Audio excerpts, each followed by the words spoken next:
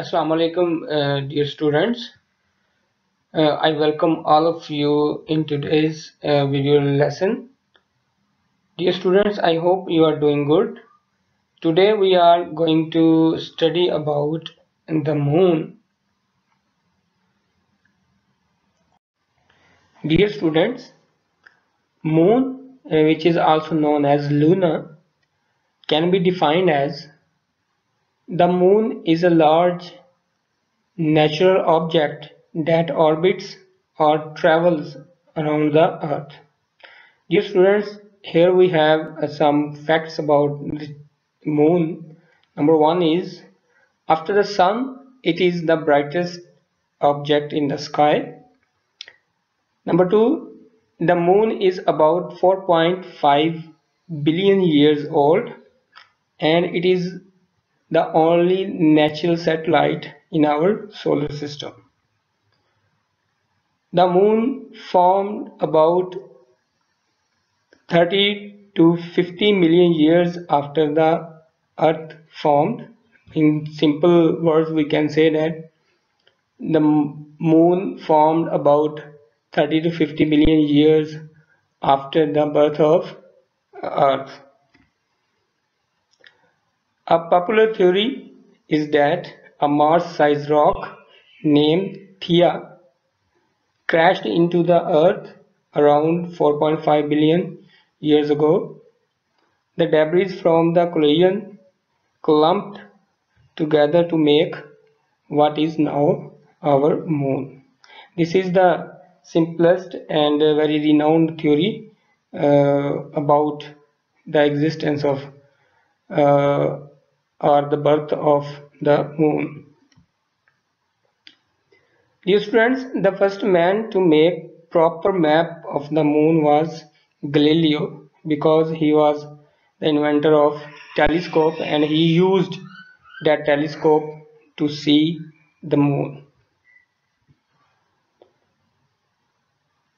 Although he didn't invent the telescope, but by 1609 he had developed a telescope that could magnify objects up to 20 times. Okay, dear students, now we will talk about the first man who reached the moon. The first attempt to reach the moon was the spacecraft whose name was Luna 1 in 1959, launched in 1959, which was a Soviet craft and launched by USSR. Dear students, actually it did not land on the moon but passed within the 3,725 miles, which is 5,995 kilometers of the surface of the moon, before going into orbit around the sun. Students, ever you heard about Neil Armstrong? Well, in case you have not, he was the first person to put his footsteps on the moon. So Neil Armstrong was the very first person to put his footstep on the moon. He stepped out of his spacecraft. The name of spacecraft was the Eagle on 21st July 1969 and said these very famous words. Here we have a picture of Neil Armstrong, and these are the words of Neil Armstrong. That is one small step of man, one giant leap for mankind.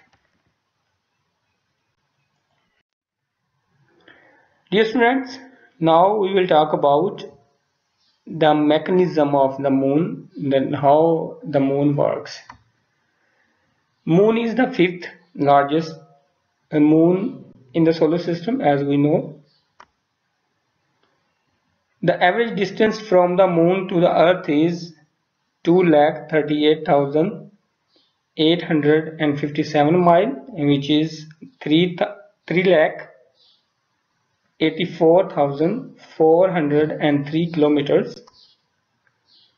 The moon has a very small core, which is only about 1 to 2% of the moon's mass, and roughly 420 miles, which is 680 kilometers wide.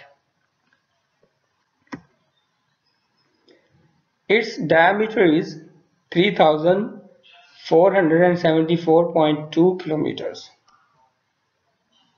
Force of gravity of moon is 1.62 meters per second square. It probably consists mostly of iron, but may also contain large amount of sulfur and other elements. Its rocky mantle is about 825 miles, which is 1,330 kilometers thick and made up of which dense rocks rich in iron and magnesium.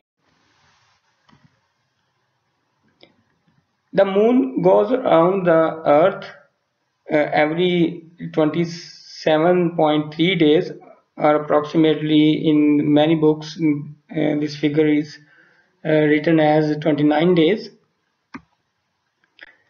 Although the moon shines bright in the night sky, it doesn't produce its own light. We see the moon because it reflects light from the sun. So here we have a result, dear students, that moon hasn't its own light.